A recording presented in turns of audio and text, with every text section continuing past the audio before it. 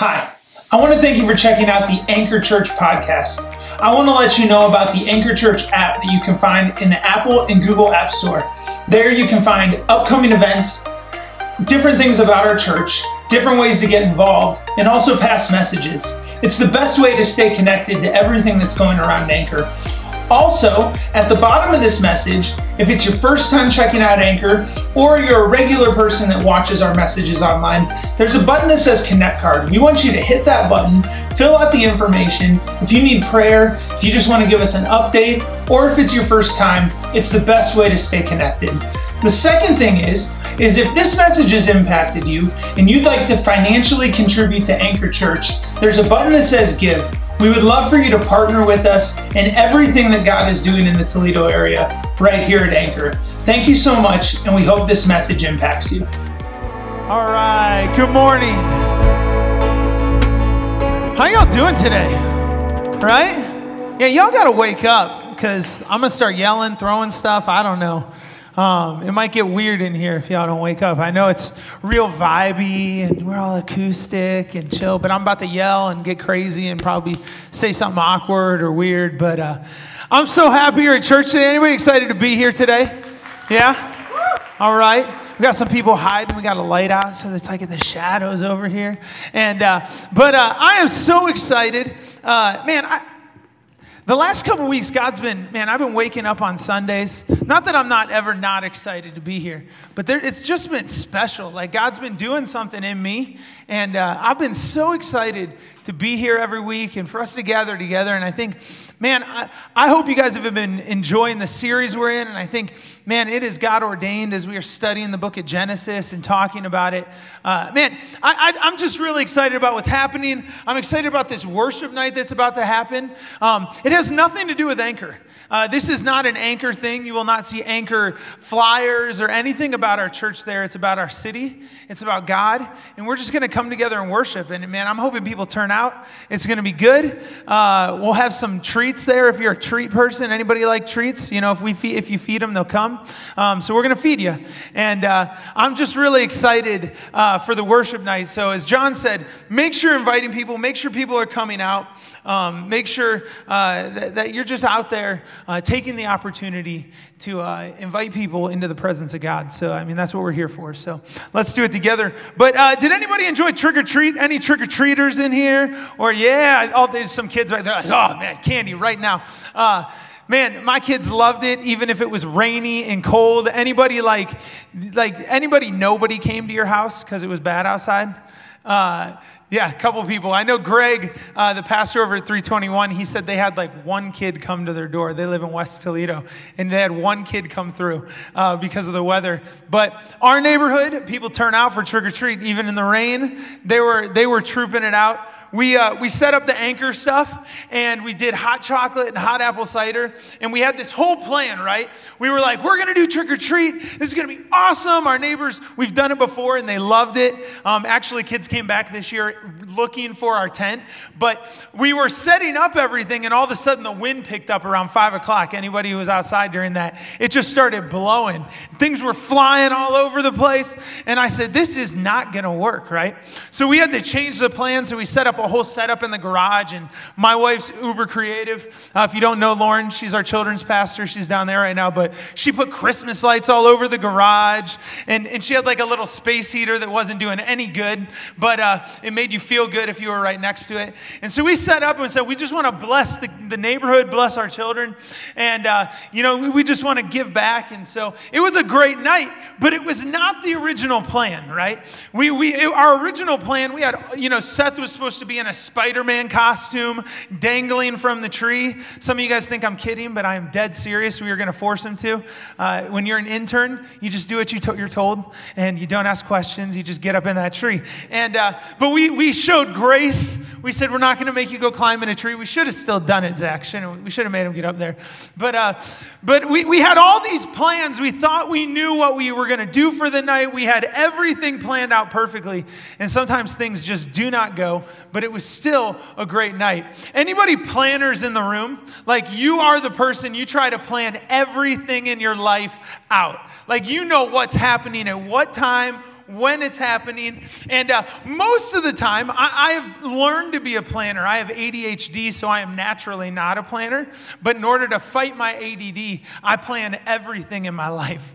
And most people who are planners, when plans don't go normal, it derails your life. Anybody like that? You don't have to confess, but some of y'all are. When plans do not go how you want, it just messes up everything. Like it feels like you're a train just flying off the tracks. Megan raised her hand in the back of the room. And it's funny, Megan's on our lead team. And I have a tendency to change meetings because I forget stuff. And I'll move meetings around. I'll change times. Every time I change a meeting, Megan loses her mind. And so now I just change meetings for no reason, just to make her mad. And I'm like, this is just going to set Megan off. So I'm going to move this meeting to Wednesday or some weird day. I'm going to change the time by like a half hour. Just because I know it will stress her out so much. And if you're a planner, I sympathize with you. I don't understand you all the way, but I sympathize with you. Because there are people in the world, planners are good, but you have to understand that sometimes plans don't go how we thought they should be. Sometimes things change and things get rewritten. And for some of us, there is a struggle in that. For others of us, there is a freedom in that. We love to live in the freedom of change. We don't plan anything. You're just like a leaf in the wind. I could have said that a different way, but I went with a leaf. And you just kind of flow with whatever is happening. And so this morning I want to talk about this idea of plans changing, of things being rewritten, because something happens within us when something changes. And also there's something interesting about God, because God is in this, he has this tendency to rewrite things. If you read through the Bible, there's stories. We talked about Sodom and Gomorrah in this series and how God had this plan. And Abraham goes to God and says, if you'll do this, God, will you spare? Will you save Lot? Will you save his family? And God he doesn't change his mind, but he changes the plan. And if you read through the scriptures, there's stories like Jonah. And there's stories throughout Jesus' life where God has a plan, but he changes it in order to have a greater impact. And so this morning, if you have your Bibles, I want you to turn to Genesis 28. We started on this journey as we're closing up this series talking about Jacob. And we've entered into Jacob's family as we're going through the book. And last week we talked about how Jacob goes to Esau, and Esau compromises his birthright and his blessing for temporary comfort. And I hope some of you that responded last week, or maybe you listened to the sermon online, as we've been talking about becoming comfortable with compromise, you begin to even reflect throughout this week of what areas in your life are you compromising in, and putting some stakes in the sand and saying, I'm not going to compromise on this anymore. But we have these two brothers, and Jacob goes and he robs his brother of this. He deceives him. And the Bible says Jacob flees away. He's scared for his life. His mom actually tells him, run, because your brother is going to murder you. And so he runs off. He flees out of his selfish ambition. In Genesis 27, he runs in fear of his life. And the interesting thing about Jacob up to this point in his life is that his main goal, his main ambition in his life was to serve himself. All he wanted was to serve his needs. How much could he get? How much can he gain to boost himself up? Isn't this such a good reflection of our humanity and the world we live in? If you look around, everybody is out to beat everyone else. How can I have more? How can I have the most? And so Jacob is in this, and it's a pure look at the sinful nature of our heart. And so the story continues today in Genesis 28. If you have your Bibles, turn there. If not, it'll be on the screen. Digital Bible. Everyone's face will light up at the same time. It's like the Holy Spirit in the room. And so we pick up in Genesis 28, and Jacob is on the run, and he's running from his brother, and he says he gets to a place and he falls asleep one night. He puts his head on a rock, which doesn't seem very comfortable, and he takes a nap. And it says God comes to him in a dream. And Jacob is running, and here's what it says in Genesis 28, verse 13. It says, Jacob's dreaming, and he sees God at the top of a stairway, and God says, I am the Lord, the God of your grandfather Abraham, the God of your father Isaac. The ground you are laying on belongs to you. I am giving it to you and your descendants. And I want you to catch what God says here in verse 14. Because remember we talked about when God speaks this promise to Abraham in this series, he gives him this blessing. And culturally, a blessing that God would give to the father, he would pass on to his son. And his son would pass it on to his son, and it would be passed down through the family. God says in verse 14, your descendants will be as numerous as the dust of the earth. They will spread out in all directions, to the west and to the east and the north and the south. All of the families will be blessed through you and your descendants. It's the same promise God gives to Abraham. It's the same exact words that they're spoken over Jacob. So Jacob's having this dream, and God's on this staircase, and he's saying, your family is going to be blessed. Everything is going to stem from you. And it goes on in verse 16. Then Jacob awoke from his sleep and said, surely the Lord is in this place, and I wasn't even aware of it. But he was also afraid and said, what an awesome place this is. It's none other than the house of God, the very gateway to heaven. The next morning, Jacob got up very early. He took some stone, and he took the stone he had rested his head against, and he set it upright as a memorial pillar. He's making a covenant right here. He sets it up, and he says, he poured out olive oil on it, and he named the place Bethel, which means house of God. See, God comes to Jacob in a dream. Jacob is on the run. He's not really looking for God, but he starts out on this journey. And what's interesting about it is Jacob isn't searching for anything. He's running for his life. And yet God shows up. In the most perfect way, God comes down and he comes to him in a dream. And Jacob encounters God through this dream. And he has to make a choice, right? He has to make a choice after God gives him this blessing. He can wake up and continue to go for his own desires to achieve what he's been on, to stay on the path that he has been running on. Or he can begin to make some changes. He can begin to lean into the process. He can begin to lean into transformation. See, the opportunity is right in Jacob's face, and he has a choice to make.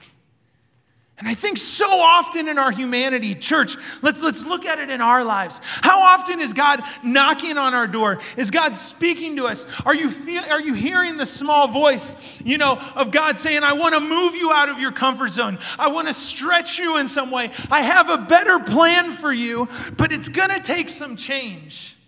And I think we get in that tension point. And we begin to fight the change. We begin to fight this moment that's happening. And so Jacob finds himself here, and he's met with the presence of God. See, there are God moments happening all around us, and we make the choice to lean into them, or we fight them. I've been experiencing this with our church for the last few months. That God is working some things out of my heart. He's working some things in me if I can be completely authentic and open right now. There are things that he wants to do within me, even with this worship night that's happening. And God's saying, I have something better, but it's going to take some transformation in your heart. You're going to have to walk through some stuff, right? It's like going to therapy.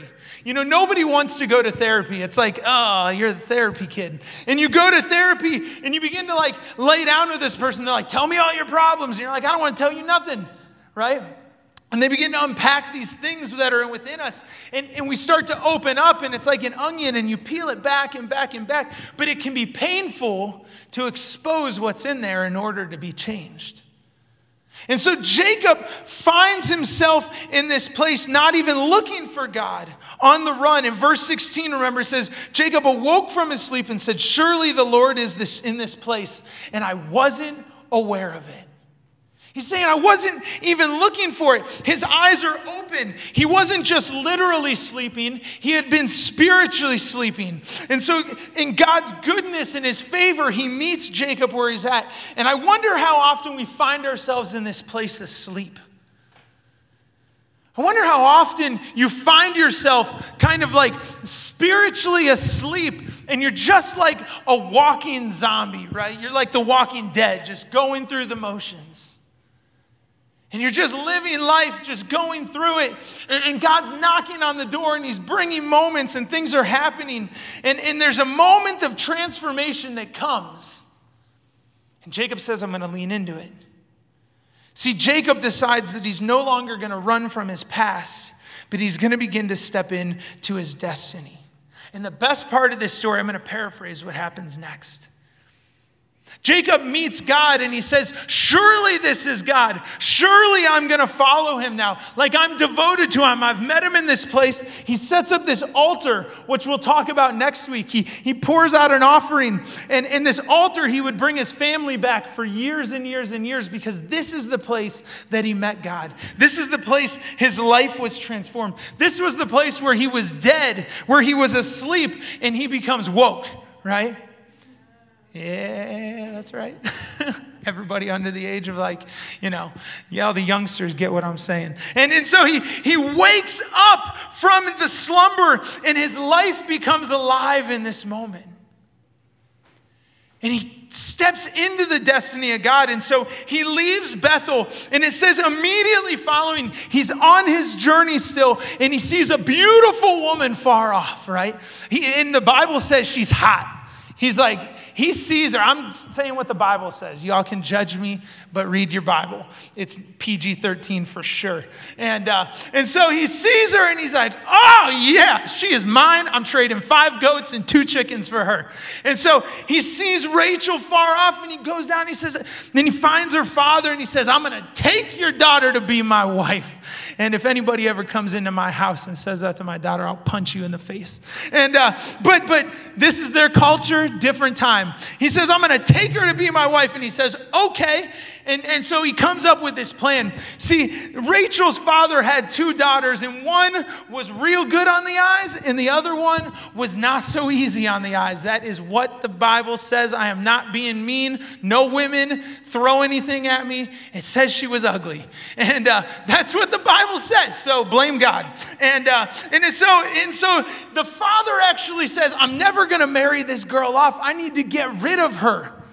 This is what the Bible says. What a jerk dad. He says, she is ugly. I got to trick this guy. And so he tricks Jacob into marrying Rachel. Like you can read the story because it's a little PG-13-R-ish. And he tricks her. And basically Jacob makes a mistake and he marries the wrong girl. And he's mad and he says, what the heck are you doing? He is deceived.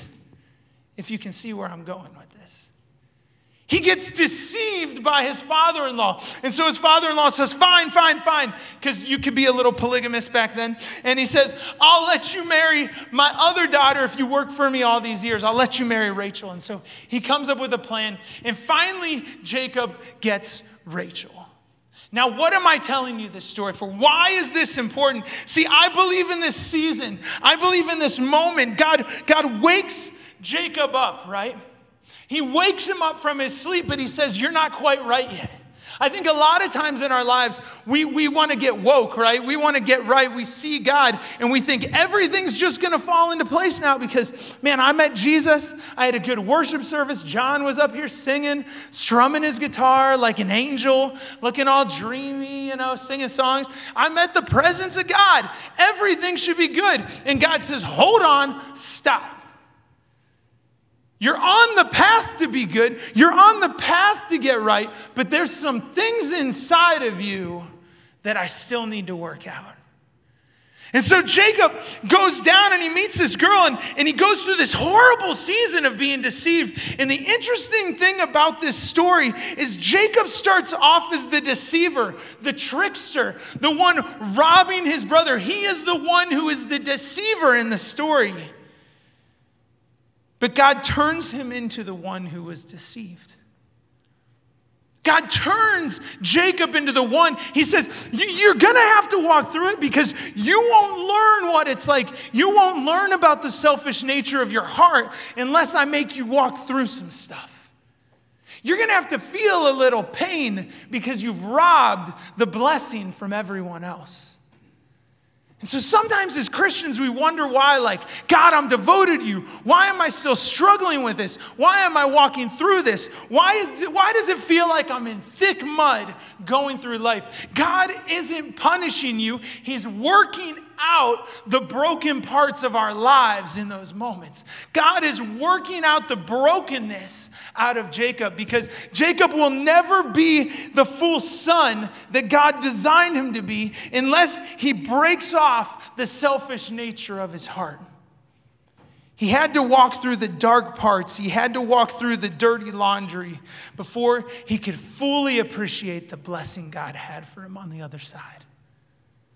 Church, if you don't hear anything from this message, hear this. Some of you are in a season that just seems difficult.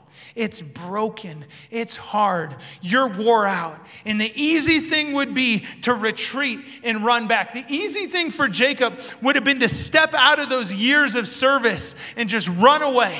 Right? I'm going to go back to what I was doing. I'm going to go back to what is easy. I'm going to retreat back because when I was serving myself, everything worked out for me. But God, serving you is hard. Serving you means I'm going to have to expose some things, and I don't like dealing with it. We don't want to deal with the garbage. And so we run back. And so Jacob goes back to his plan instead of changing it up. Jacob's one of those planners.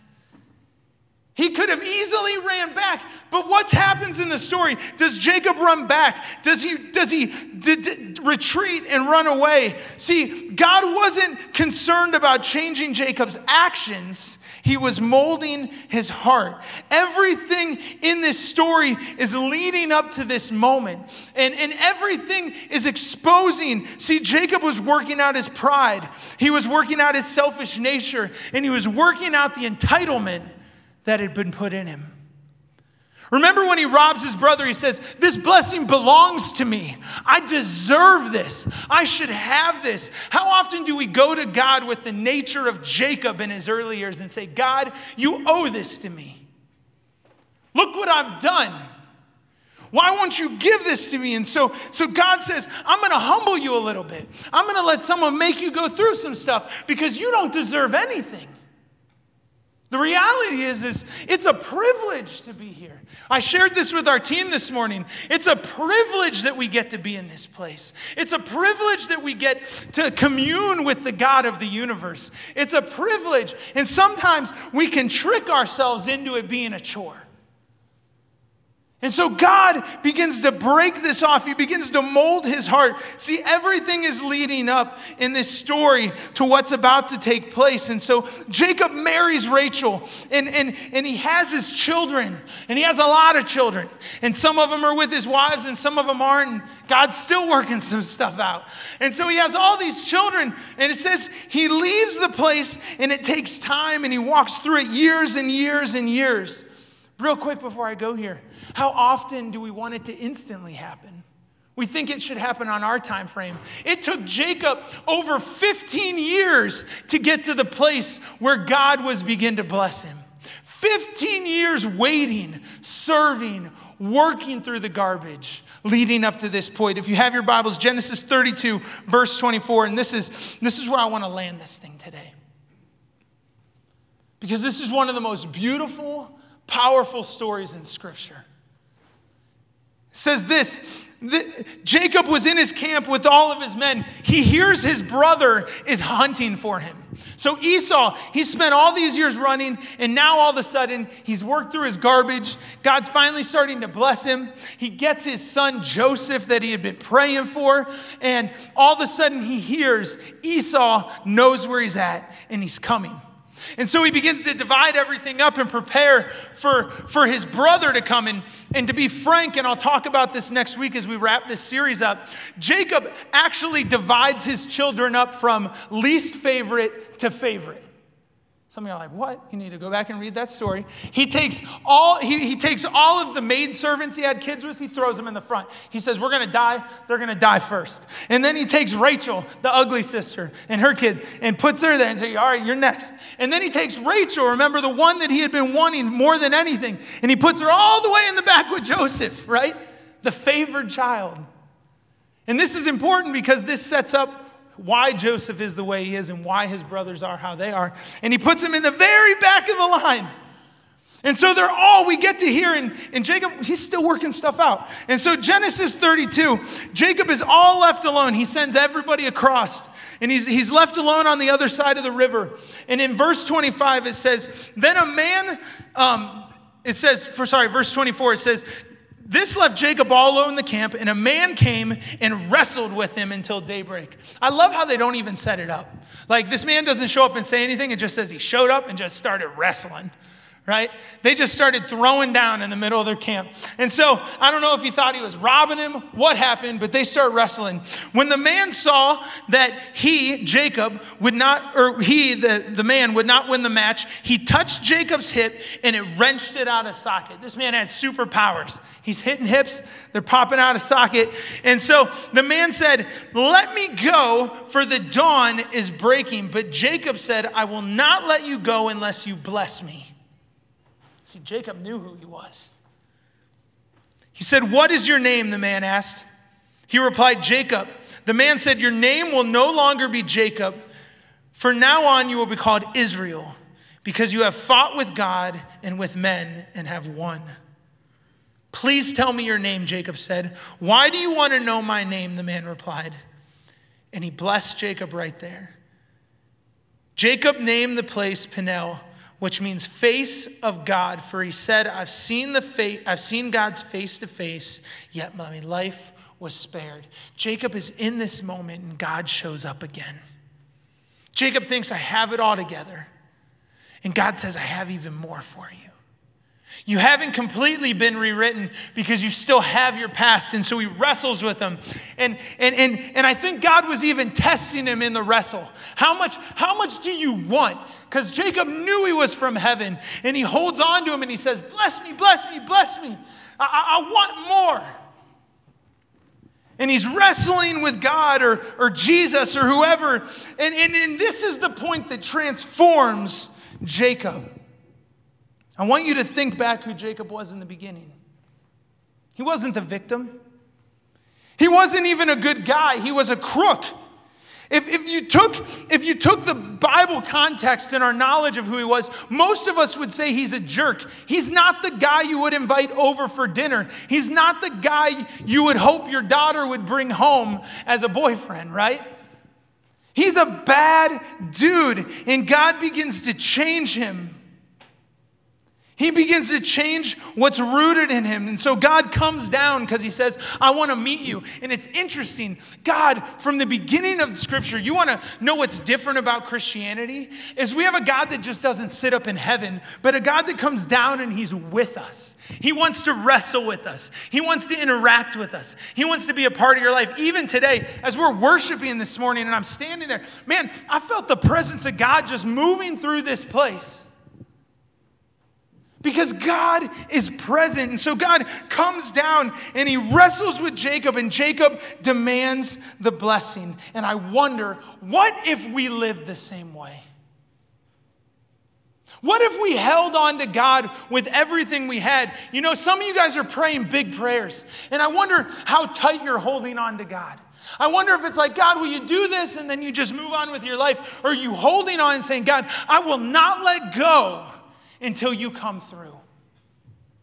The passion of Jacob in this moment, he holds on to God and he says, I want my story rewritten. I don't want to be who I was anymore. I want the blessing now. I want the fullness of who you are. I want everything you have. And God doesn't just rewrite Jacob's story. He completely rewrites his identity. The Bible says he becomes Israel. Israel. The father, the nation. Everything births from him. And remember the promise that was given to him. He is transformed in this moment. His identity is changed. Everything is stripped away. The new is there. The presence of God, the kingdom of heaven is happening. And he's completely redeemed in this moment. See, we all say we like a redemption story, right? I think about what's happening in our world right now. We can hear this story. And we love hearing like, man, God is so good. Look what he did to Jacob. But I wonder how often we're skeptical when God's doing the same thing around us today. Everybody in this room, I don't care how old you are, how young you are, you have heard what is happening in the world right now. And it's not political. It's completely spiritual. There's a man named Kanye West. There's a man named Kanye West that was probably one of the biggest rappers and producers in the world. Came out with an album a week ago called Jesus is King. And leading up to it, and even after it, you heard murmurs of the faith community, of Christian community, saying, oh, it's fake. Oh, it's a publicity stunt. Oh, like this is just to sell more records, right? He's married to Kim Kardashian. Look how fancy they are all over Instagram and all this stuff. And so you hear all these things, and he comes out with this album. And people started downloading it and listening to it. And then interviews started happening. See, Kanye's been doing church services for probably the last 8 months. People called him fake. People called it a cult. People didn't know what it was. Again, a publicity stunt. He's just promoting his album. And so Kanye begins to sit down in interviews. And I was going to play one, but for the sake of time, because I preached too long, I didn't play it. But he went on the James Corden show. Does anybody watch that, the carpool karaoke guy? And anybody see it? Anybody know what I'm talking about? He got on an airplane with James, which that dude deserves an award. He might be the funniest human being alive. And he did airplane karaoke. Like straight up gospel choir in the middle of an airplane, and they're singing all the songs off this album. It's amazing to watch. Go YouTube it. And James Corden starts asking Kanye questions, and he's going to dig in. He doesn't care. And so he starts asking questions about what's going on and what this is, and Kanye's talking about it. But there's one part of the interview where James goes, Kanye, everybody's going to think this is fake.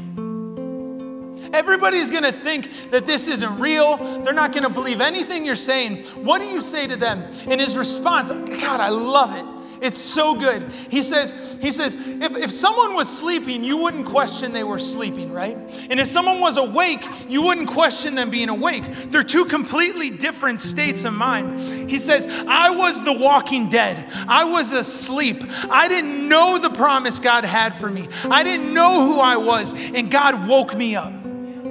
He said, God woke me up, and I can't help but keep the message to myself. I have been transformed. My identity has been rewritten. And so a man that used to be talking about gold diggers and women like trying to steal money and guys just, being,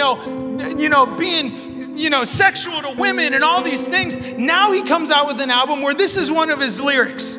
King of kings, Lord of lords, all the things he has in store from rich to poor, all are welcome through the door. You won't ever be the same when you call on Jesus. Listen to the words I'm saying. Jesus saved me. Now I'm saved. Completely transformed. A complete album that is nothing but the gospel. Even in a song that he jokingly talks about Chick-fil-A being closed on Sundays, he's talking about fathers being present to their daughters, shutting down so that they can be committed to their family. I've never seen the man smile so much in my life. God has done something to his heart. And he's probably not perfect.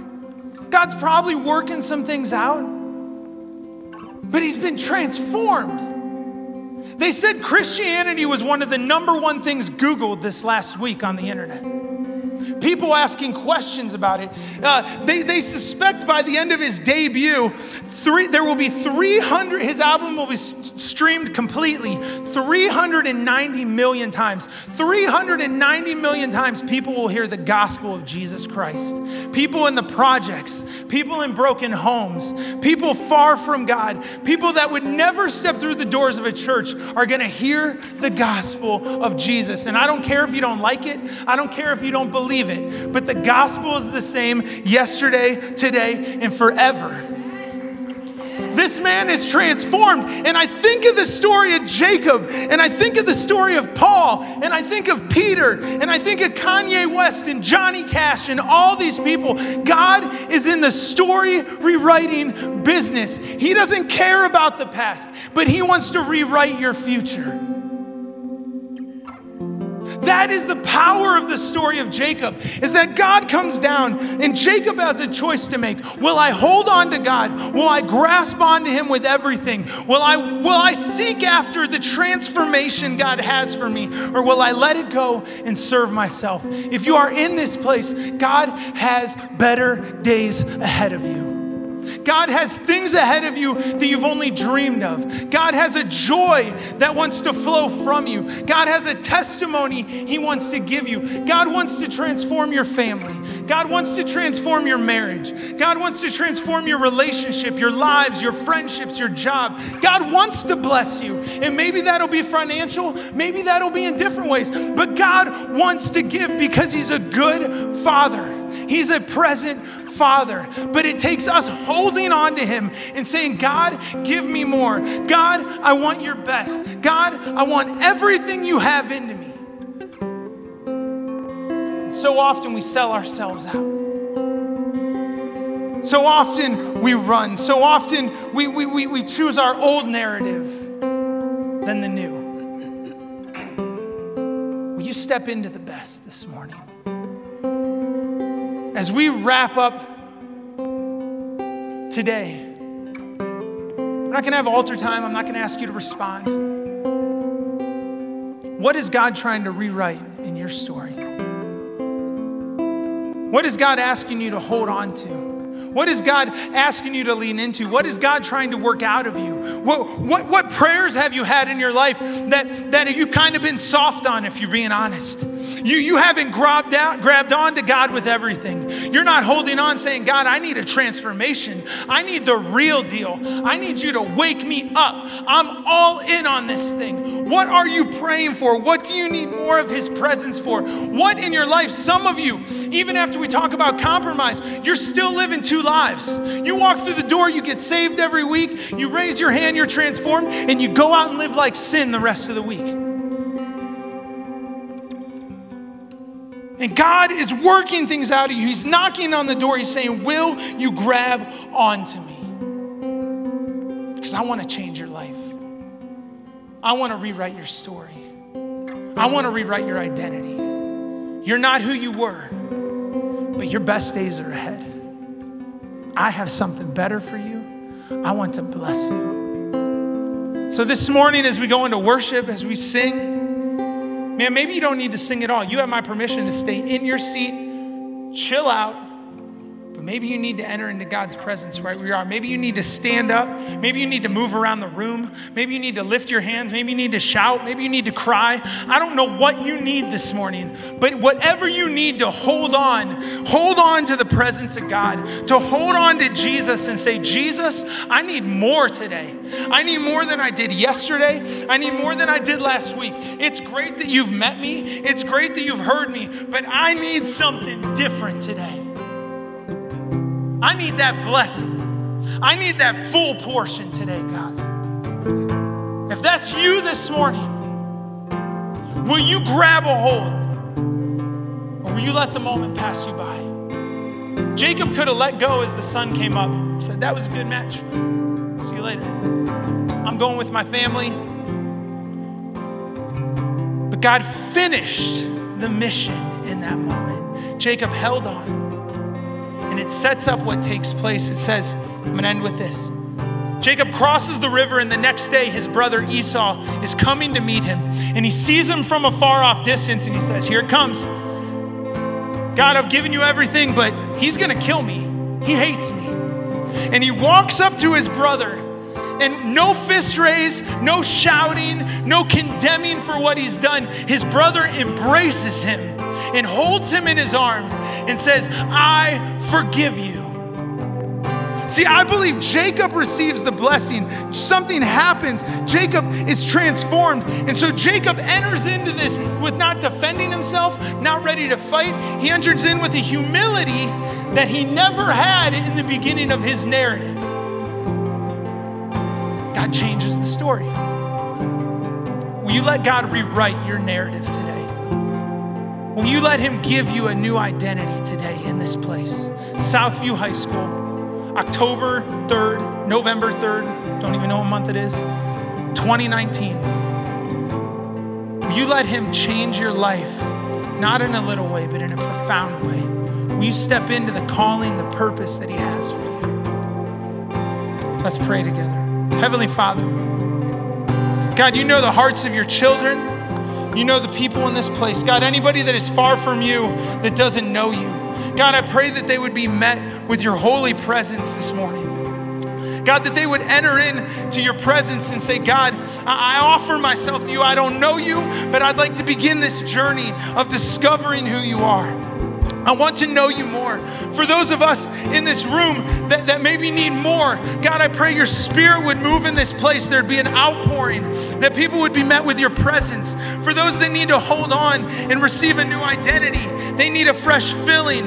God, I pray your spirit would move through this building.